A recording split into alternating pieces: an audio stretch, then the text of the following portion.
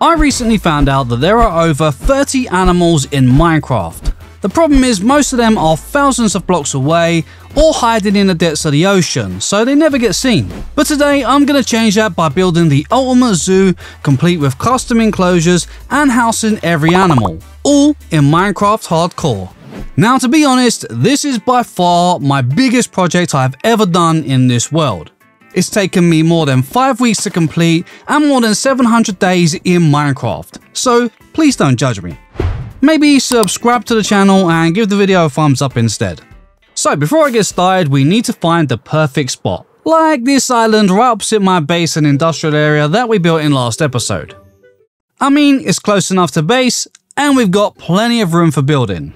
Let's go over the plan. First, I guess I need to clear this forest, and then I'm going to connect a bridge to the island, which will be the only access point to the zoo. I then want to build a nice big entrance to section off the island and then give it a nice big unique name, you know, something like zoo, because no one else is using that, right? Once that's all in place, I'll start building the enclosures for all the animals, making sure to leave plenty of space for a pathway. Each enclosure will of course be nicely decorated and completely custom and unique to the animal inside it. However, for all the underwater animals, including the turtles, frogs and axolotls, I want to build a nice aquarium with a huge octopus, and maybe the mouth could be the entrance. And of course there will be plenty of decorations along the way.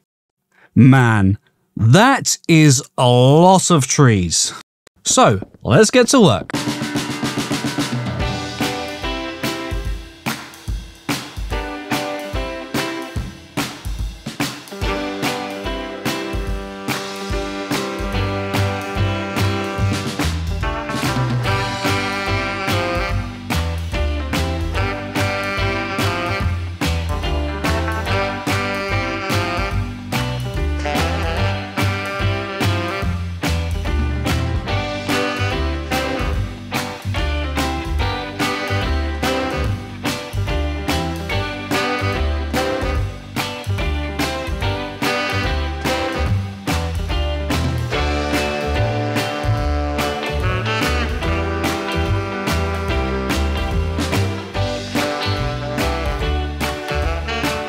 With the area cleared, I guess the best place to start is the bridge. I decided to go with a brick walkway, which I think will extend throughout the zoo. I also mixed in some granite for some variation, and for the walls I added some pillars which extended down underneath the bridge to make a bit of an archway. At this point the bridge was looking very grey, so I added in some polished granite for a little bit of colour.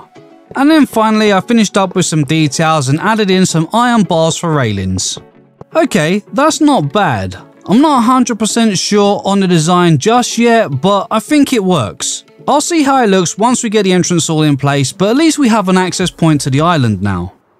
With the bridge all in place, I decided to start planning out the layout for the zoo. This step usually is time consuming, but it always makes the build process much easier in the long run. I started by planning out the entrance and then moved on to organising the layout for the enclosures, making sure that I kept space for a pathway through the middle so that I could have animals on both sides. At the same time, I was also trying to keep in mind which animals would go inside each enclosure. This allowed me to make them a good size for each animal. One of the great things about planning is that it always helps you come up with new ideas and inspiration. One of those ideas for me was adding a raised area for some more enclosures in the aquarium. I felt this would help add more scale to the zoo and make the area stand out when looking at it from a distance. Okay, that really was a huge job, but at least most of the area is all planned out now. I still need to plan out a few more enclosures to go somewhere up here, but first I need some name tags for all the mobs. Ah, seriously Rick? Only 12 name tags at a time? I thought you was an expert. Well, I guess I might as well repair my tools while I wait for him to restock. So...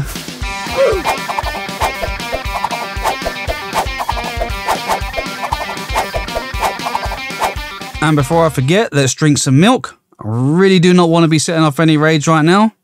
And after several trades, I'm up to 57 name tags, which should be enough to keep us going for a while. And I'm getting pretty low on rockets again, so I think it's about time we restock. Now, with over 30 enclosures to build, I'm gonna need stacks and stacks of sand for glass. That certainly won't do. What about red sand? That's probably still not going to be enough. I didn't even check my actual glass supply. Man, I'm so dumb sometimes. Okay, along with all the sand, that might just about do it. Let's throw that in there and switch on the ovens. Now, I think I want the glass to be stained black, so...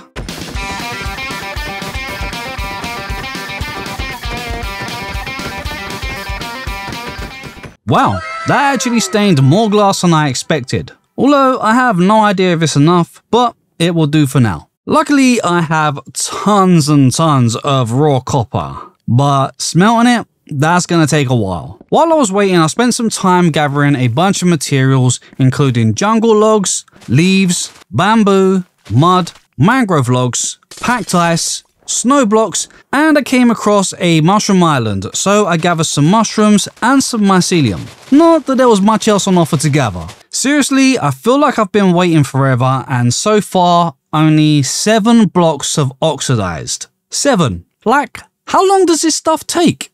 You know what, I guess I should just get a start with building.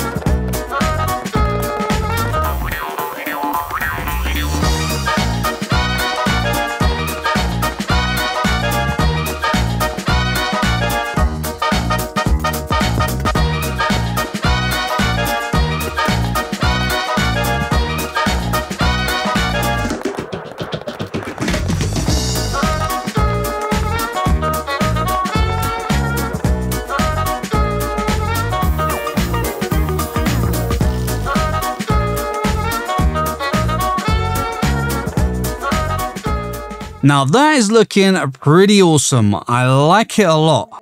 But now the inside is looking rather empty. So next up, let's get to work on those pens, which means I'm going to need some leads. Let's grab some leather, that should be more than enough. Ah man, I am such a noob.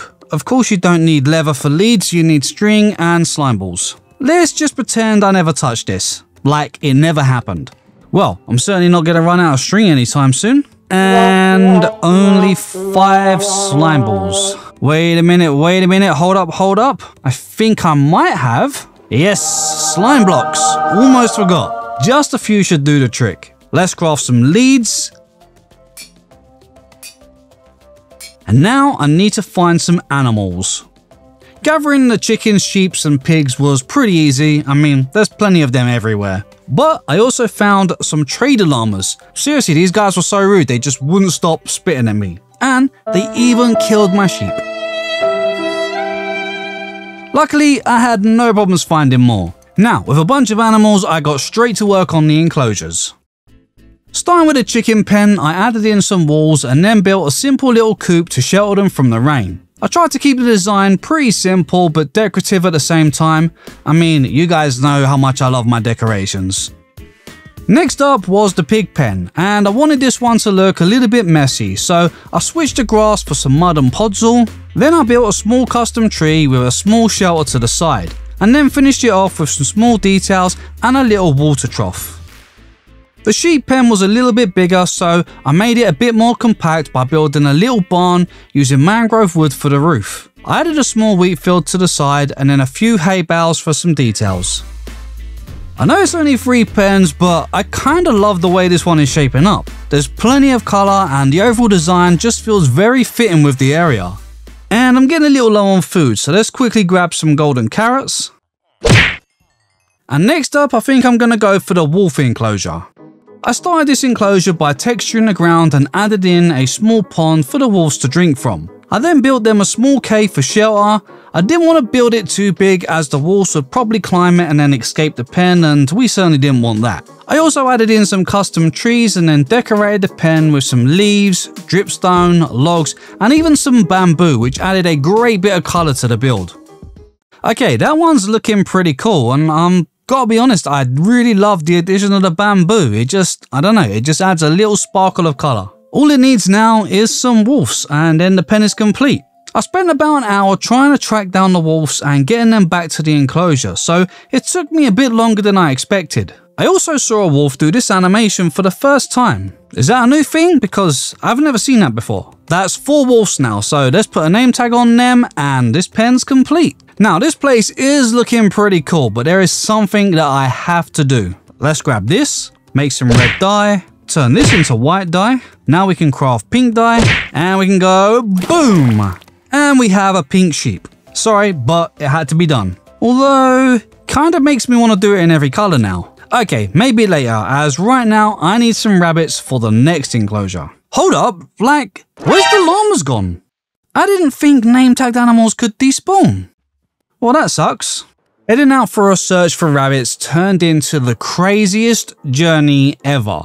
You see, finding the rabbits was not the problem. I mean, I found plenty. However, getting them home safely was almost impossible. After many hours, I finally come to the conclusion that the spruce and snow biomes were far too dangerous because the wolves and foxes would keep attacking them. I even brought some foxes back thinking my bunnies would be safe behind a fence. Yeah, I know, I'm stupid. So I let the foxes go, and finally, after an entire day, I finally got some back home from the meadow. And this time I had a few more than I expected. Wow, I can't believe I actually made it back with so many of them. Looks like we might have more bunnies than any other animal. This time though, I'm completely blocking them in to make sure they are safe. That should do. Now nothing can get them, not even me. Now with all the excitement out of the way, let's do a few more enclosures. I think these ones will be for the rabbits, donkeys and the mules, and maybe this one for the cows. So let's get building. For the rabbit's pen, I started by making a simple little hut for some shelter, and then added a small little carrot field to the side. I used iron bars to wall off the back of the pen, and then added a small custom tree for some decoration. For the donkey and mules enclosure, I textured the grass and then added a small basic pond. I also built a small barn using mangrove wood again for the roof. I then finished off the build with some decorations and added a few small custom trees to bring some life to the enclosure. For the cow's pen, I started with a small barn, this time using oak and spruce for the roof. I textured the ground and then added a few leaves and little bushes. The pen was actually pretty big, so I added in a few custom trees to fill in some of the space. And overall, I think the zoo is really starting to shape up now. And now the pens are all in place, let's add the animals. I'm going to start with the bunnies as they were the hardest to get. And I'm not taking any chances so they can all go on leads. Oh my gosh, look, there are so many of them. But I must say, it feels good to finally have them in place. Next up, we have our cows, and these guys shouldn't give us any trouble. There we go. And for the next enclosure, I'm going to need to find some donkeys and horses. Finding and taming more horses and donkeys was rather slow, but not really that hard. I even managed to breed a few into some mules, and I gotta say, the babies are pretty cute. While gathering some of the horses, one of them did randomly disappear. A bit later on, I managed to find him, but inside a tree. I mean, it was pretty funny. I have no idea how he got there. At this point, I felt like I was on a roll, so I decided to try and hunt down the next animal, which was located in the jungle and fairly rare. Yes, I'm talking about the panda. And seriously, why can't we put these guys on leads? You see, it took me searching 5 jungles before I actually found some pandas, and that took me an entire day. I didn't want to risk the never, so I thought I would slowly try and head home, taking one panda at a time. Until this happened. Jeez, this is gonna take forever. Are you kidding me? Like, it just took me over an hour to get here and you just rolled into a cactus. Seriously, tell me that didn't happen? After realizing that the overworld would just take too long, I decided to make a nether portal and then make a tunnel all the way through the nether back to my home portal so that we could travel safely.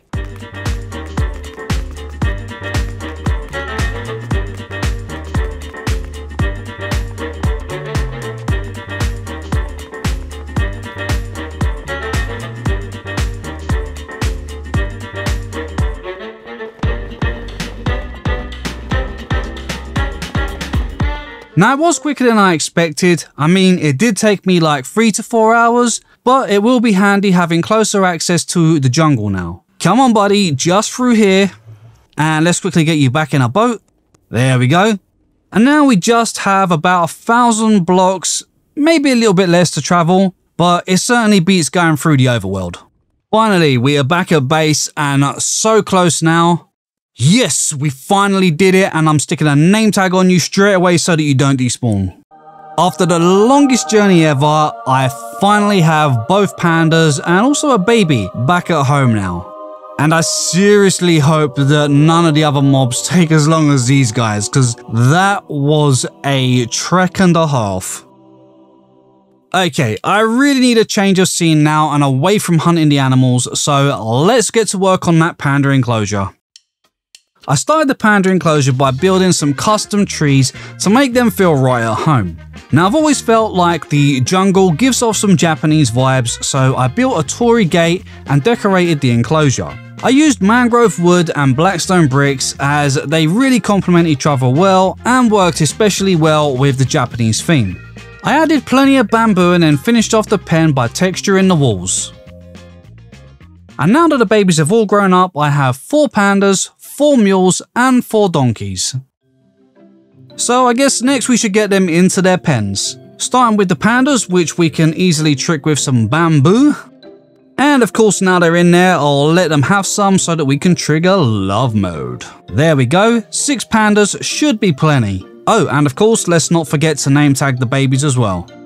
Now we can move the donkeys and the mules, and thankfully we can put these guys on leads, so that makes life much easier. Well, they look pretty happy in there, so I'd say that's another job well done. Now I guess I should probably repair my tools as they're not looking so good.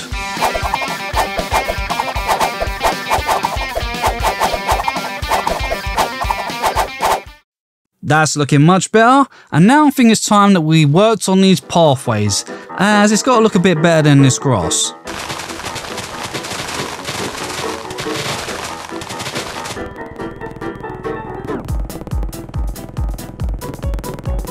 Wow, what a difference that makes. I mean, we could probably do with a little bit more texturing, but overall I think that looks great. And now the paths are in place, I think I want to start working on the parrots enclosure, which is going to use a bunch of copper, so hopefully enough of it has oxidized by now. But first, let's grab a ton of these. I'm also going to need plenty of cactus. And now we can make some cyan dye and craft a whole bunch of cyan glass. And that should be plenty. Now, I have been gathering and placing a whole bunch of copper on and off for a while now, and it looks like we should be ready to get this enclosure all built. For this build, I really wanted to change things up a little bit and make use of the oxidized copper. My goal was to build a kind of greenhouse style enclosure with a little bit of a tropical vibe. And the copper made a great change, which really made the build stand out amongst everything else, with the cyan glass really helping bring the whole build together. For the roof, I went with a kind of dome shape with an apex at the front and back just to add a little bit of detail. And I must admit, this build used a lot more copper than I expected. As for the inside, I wanted to keep everything colourful and bright, so I used some moss for the grass and then added some jungle trees with plenty of flowers just to make it vibrant and give it that pop of colour. And look at that! Using the copper really breaks up the area from all of that wood, and the red colour from the brick floor just really makes everything, I don't know, just inviting. You know, I think this might just be my new favourite build. But we are still a long way from done, so I still have a lot more work to do. But next up, we need some parrots. Luckily, I have seeds for days, weeks, months, maybe even years, so this shouldn't be a problem. But unfortunately, we can't breed them, so it looks like we're gonna have to try and find them. Oh, this guy's on the lookout. So where are all the parrots? Wait, was that? Aha, yes it was. You wanna be my friend, buddy? Come on, don't be greedy. And we have a new friend. Can I just pretend this guy's a parrot? I mean, he has wings and he likes seeds. Okay, maybe not. After searching for about an hour or two, things were going pretty good. I'd found 3 parrots And then this happened. I don't think so, buddy. No, you have got to be kidding me. Like, I have no words. Yes, it happened again. I guess I'm not so good at protecting animals in this game. It was back to the beginning, and this time it took a lot more seeds to make them my friend. Finally, after several hours again, I finally managed to get some back home safely. And I managed to convince them to sit nicely on top of the bird cages that I'd made earlier, which finally made the parrot enclosure complete. At this point, I was eager to get back to building, with the next 3 enclosures being for the mushroom cow, the foxes, and the ocelots. Starting with the mushroom enclosure, I switched out the grass for mycelium and decided to add a little pond. I didn't want to overwork this enclosure, so I kept it fairly simple, just added in a few custom mushrooms to match the mushroom island. I used some end rods and some mushroom blocks to make these mini mushrooms, which worked out as a great way to add a bit of light to the enclosure. Next up was the fox enclosure, which again I kept fairly simple. I used podzol and coarse dirt to create a bit of a muddy forest feel, and then built a small kind of burrow for the foxes to live in. I knew foxes could jump high, so I chose not to add any trees, but I added some bushes instead and then placed a few berry bushes in for some detail.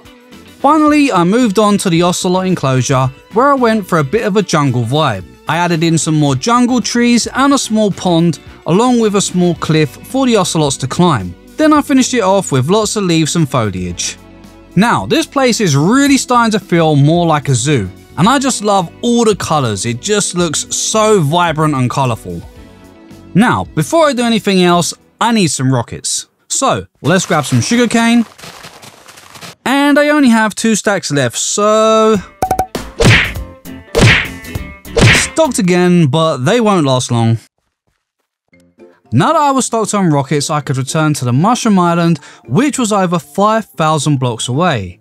Luckily, I managed to bring back some mushroom cows using a bow, which was surprisingly easy. Once they were in their enclosure, I headed off to find a tiger biome, where I found a couple of foxes that did give me a little bit of trouble, but I did manage to get them home safely. Once they were in their enclosure, I bred them to make a few more, as it was much easier than trying to gather some more. Finally, I headed back to the jungle for some ocelots, and these guys did not make it easy for me. I mean, somehow they kept getting off their leads, but after a lot longer than I cared to admit, I finally got a couple of them back home where I bred them, as that was way easier than finding more. Oh, look how cute this little guy is. Cute, but man, are you guys a pain in the butt to actually get home, so I'm glad that's all done now. Oh yeah, and I also found a new addition on my journey, so say hello to Percy the parrot. Anyway, I still have a whole bunch of enclosures to build, and I will be needing a bunch more of the oxidized copper soon, so let's collect all of these. And I'll go ahead and place down another load. While they oxidize, let's work on the area up here, where I think I'm going to have the bees, the alleys, the cats, and maybe the polar bears in a cool little cave over there. So, no time to rest, let's do this. For the bees enclosure, I decided to continue with the spruce wood theme, but this time I made a kind of house style enclosure. I started by working in all of the framework and then added some trees inside. Now I must admit, I was building this at like 4 AM in the morning and I was a little sleep deprived, so I completely forgot about the main roof. So I placed down the bees' nest and I was a bit confused about how they kept escaping. After a while, I finally realized my mistake and I managed to fix it, after chasing them down of course. Next up, I designed a fairly simple enclosure for the alley. I wanted it to look a little magical, so I added some amethyst blocks and crystals, which really worked well. The cat enclosure was also fairly simple, following along with a similar design to the bee enclosure. Inside, I added a little stairway to a little house and then some climbing poles and scratch pads for them to play on. Finally, I moved on to the bear enclosure, where I went for a kind of cold, snowy cave design. I filled in the walls with snow and ice, and I created a small pond so that the bears could have a swim. I then used some end rods to make some icicles for detail, which was a great way to add some light into the cave. And to finish off the enclosure, I added in a couple of custom trees and some bushes. Once that was all in place, I felt like the area still needed a little bit of detailing. So I built some custom trees, added some foliage and some flowers, and then finally finished off the center with a nice big water fountain, which really finished off all of the area. Oh my gosh, this place is just looking so cool now, and I'm not gonna lie, I think this is actually my favorite build that I have ever done. I mean, the enclosures up here fit so well with the landscape. But I must admit that the polar bear one is just my favorite. It just looks so cool. Although we are missing the animals. Except for the bees, of course, as they were in their hives. So I guess it's back to animal hunting. I started with the alley as I knew there was a couple close to my base at the pillager outpost. Now it wasn't easy with so many pillagers around, but I managed to release them from their cage, but one of them did get away. So to be safe, I put the other on a lead and quickly got him home safely. I did take a trip back to see if I could find the other one, and luckily he hadn't gone too far. After getting him home safely, I found some amethyst shards and made a jukebox, which I used to duplicate the alleys. They sure do love their music. I then went ahead and gathered up some cats, which I found from the local villages. Once I had a few, I took them home and bred them up for a few more. I might come back a little bit later and see if I can actually get all variants, which I think would be pretty cool. The polar bears, on the other hand, were a little bit tougher, as the adults wanted to attack me. I managed to get them back while in a boat without taking too much damage. However, second time round was much easier, as I realized it was just better to grab the babies and then they didn't attack me, so it was much easier to get them back. I ended up with 6 polar bears in total, so that was more than enough. And now, with all the animals in their pens, I want to do something with this kind of mountain area. And I think this is where I'm going to build the aquarium and have a big octopus on top. So I've got a bit of a cool idea for this one, so let's grab a few supplies and get to work. So the first thing I had to do was make some room for building. So I dug away a huge section of the mountain, which would make room for building the aquarium. While I was digging away the mountain, I decided to continue and make some room for a few more enclosures to the side of the aquarium. These would later be used to house the llamas, goats, and the horses. With the area cleared, I started working on building the aquarium. I tried to keep the design fairly simple, as the main focus was going to be on the octopus that was going to sit on top. For the main building, I used oxidized copper, smooth quartz, and warped planks, which I gotta say worked very nice together. Next up was building the actual octopus, which wasn't easy, so I did practice a few times in a creative world first, which certainly made it much easier. I used a combination of orange terracotta and acacia planks to give the design a bit of texture. I also used some glowstone for the eyes, which I covered with dark oak trapdoors. Now I did only build him with 6 tentacles, but my thoughts were the other 2 would be sticking back into the mountain behind him. At this point, I was kind of getting a little carried away with my building, so I continued working along and added in some more of the enclosures for the llamas, goats, and horses. I kept these enclosures nicely decorated and made sure to place glass over the top of the goat enclosure, as those guys can jump 10 blocks high, so this would stop them from escaping. Once that was all done, I went ahead and added some custom trees on the cliff edge near the entrance, and then decorated it with a bunch of bamboo just to finish the area. Wow, just look at this place now. I mean, it looks amazing, even if I do say so myself. Now that being said, this has taken me several weeks of work, but I must admit, it has totally been worth the work. But we are still far from done. So let's finally move our horses into their new enclosure. Look at that, looks like they've settled in already. However, I do still need to get some goats and llamas. Plus, we have all the aquarium to finish as well. So I headed off to some nearby snow mountains and found some goats, which were pretty easy to transport back to the enclosure. I then went out to look for some llamas, and that's where the nightmare began. You see, I thought llamas spawned in savanna biomes. So I searched, and I searched, and I searched for 2 real-life days, traveling thousands of blocks and going through countless rockets. And finally I got a bit fed up and I decided to take a bit of time out, so I went ahead and built a nice little garden area next to the entrance. I used azalea and moss to section off the garden with some nice hedges. I then made a simple pathway and then added some decorative table using scaffolding, which finished off with some flowers and a couple of small conifer style trees. And overall, I think it shaped up pretty good. Now, at this point, I decided that I would have another attempt at finding some llamas. And after doing a bit of research, I found out that on Java Edition, the llamas only spawn in savanna plateaus and windswept hill biomes. And after finally finding a savanna plateau, my luck had changed. However, it did take me several hours to get them back to base. And I cannot tell you how happy I was when I finally got them in their enclosure.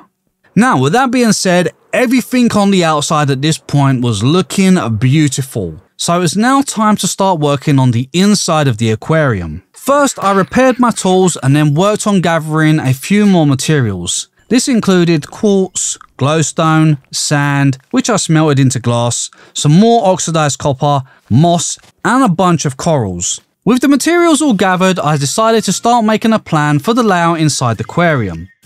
I then jumped straight in and covered the ceiling with cut copper and then finished the layout for the walls, dividing up all of the enclosures. It was looking a little bit dark, so I used glowstone in the ceiling for some lighting and then continued to extend the brick path all the way through the aquarium. At this point, this was about 4 weeks into building, so I was kind of getting really eager to get this project finished. I started with the squid enclosure as that was fairly simple. I used a combination of dirt textures for the base and then added some glass and filled in the tank of water. I used some sea pickles at the bottom for a bit of lighting and then added some kelp and seagrass for details. Once that was in place, I started laying down some sand in the dolphin and fish enclosures. I used glowstone around the edge for a bit of lighting and then placed it in the glass and then used water buckets to fill up the enclosure. I moved on to corals, where I made some interesting shapes and just tried to make the enclosure nice, colourful and bright, which I think it turned out really well. Next up was the turtle enclosure, where I made a sort of pond area with 2 little beach islands. I added in some jungle trees, some leaves and then sectioned it off with some glass panes. It was simple, but it worked perfect for what I had in mind. I had a similar idea in mind for the frog enclosure, starting off by building up an island of mud and then added in some water, a few trees and then decorating it with some lily pads, drip leaf and azalea.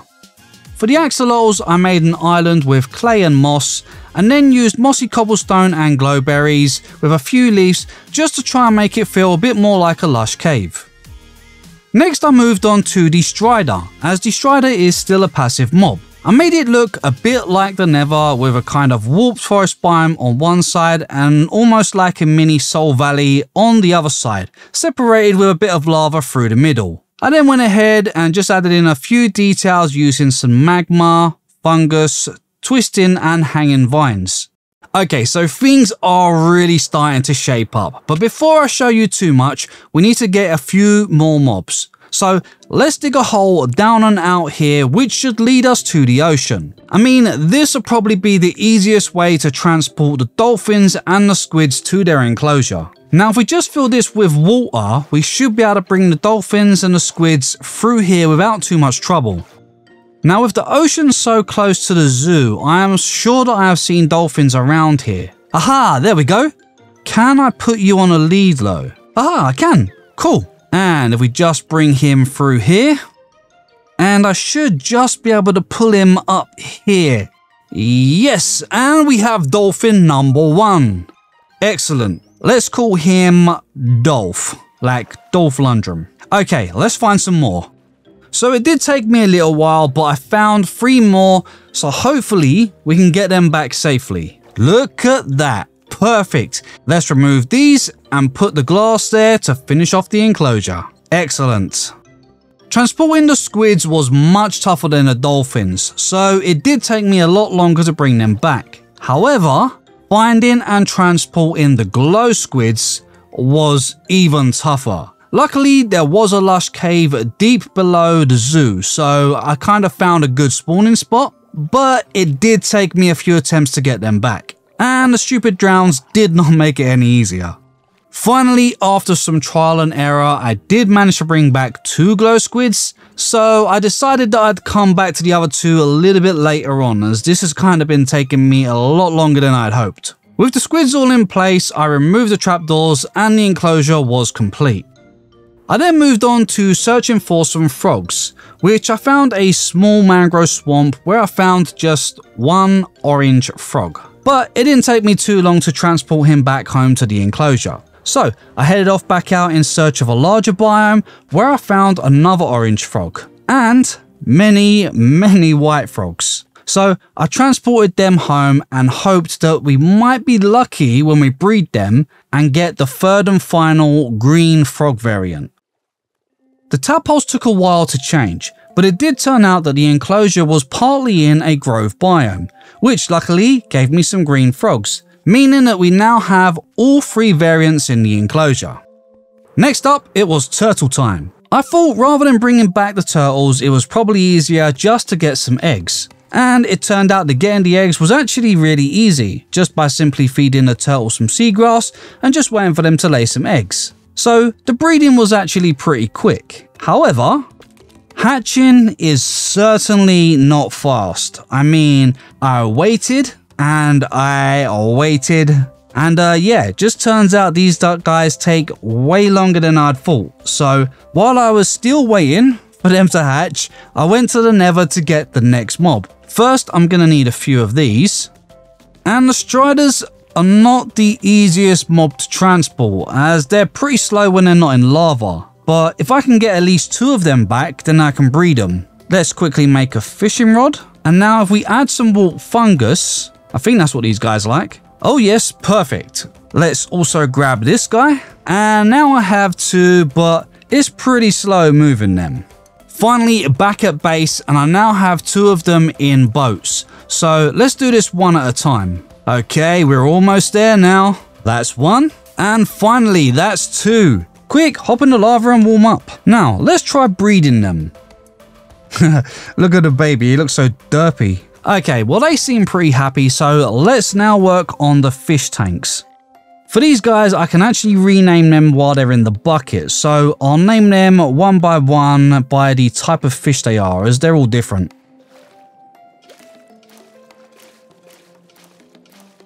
That's the tropical fish all done. Now I just need some salmon and cod, which should be easy enough.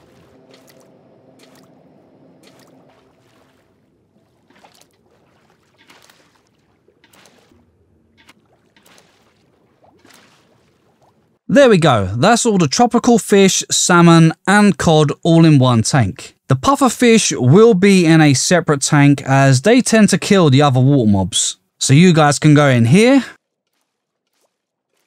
And that's another one done. My gosh, the turtle eggs still haven't hatched yet. So on to the last one I guess, which is the axolotl. And I'm gonna call these guys Axel. Let's place them down here. And I think we can breed these with a tropical fish. There we go, we got a little yellow one. Let's also breed these 2. Which gives us... did we get one? Oh yeah, look, there's another little one. Wow, and the strider grew up already, so let's quickly breed them one more time. And there we go, that is how I built the most insane zoo and aquarium in Minecraft Hardcore, complete with every passive mob, and I don't think I missed any, or did I? I guess all I need to do now is just wait for the turtles to hatch. Come on.